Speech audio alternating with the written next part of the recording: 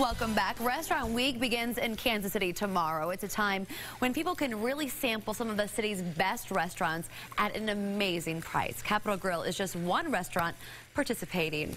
Their executive chef, Ray Comiskey, is here with us right now. Welcome to the show. Well, thank you for having me. All right, what are we cooking today? Well, we're going to show you one of the dishes that we're featuring tomorrow for Restaurant Week. It is a tornadoes of beef with a little bit of marinated heirloom tomatoes. Okay, what is a tornado for folks out there that do not know? Petite filet mignon. It's a petite filet, folks. We're doing little 4-ounce fillets. You get 2 of them on an order.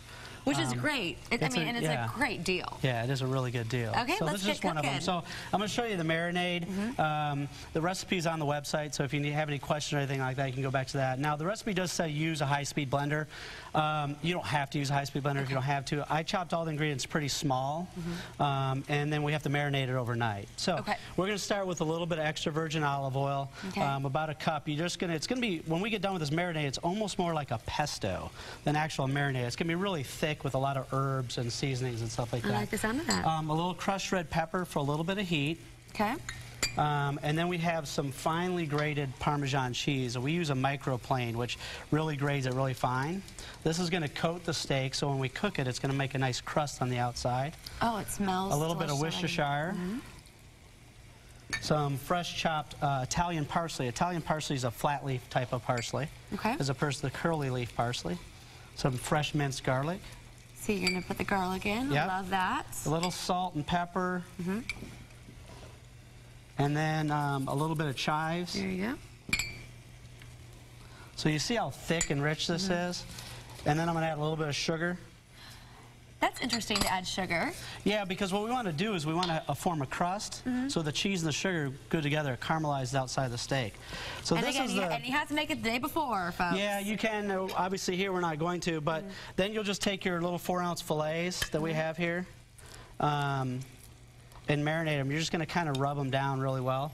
Get that nice coating. Yeah, and it's going to marinate in your fridge overnight. You see how thick this is? Oh, it looks great and it smells great. Yeah, now obviously after 12 to 24 hours, those flavors are going to really get inside that little steak.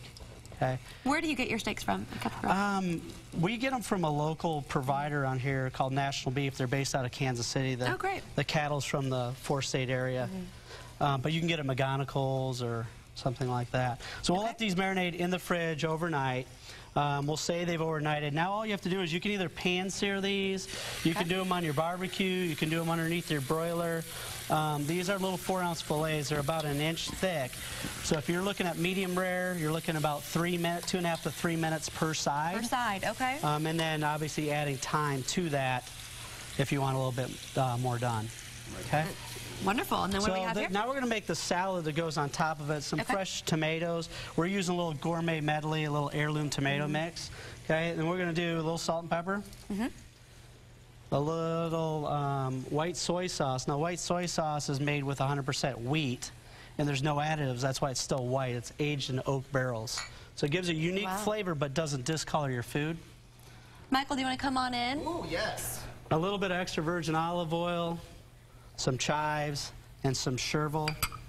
Chervil is another little herb similar to parsley, but a little bit more delicate. And you just layer it right on at the end? Yeah, and this is pretty much, I would do this about a half hour in advance. Room temperature for about 4 hours you can keep this.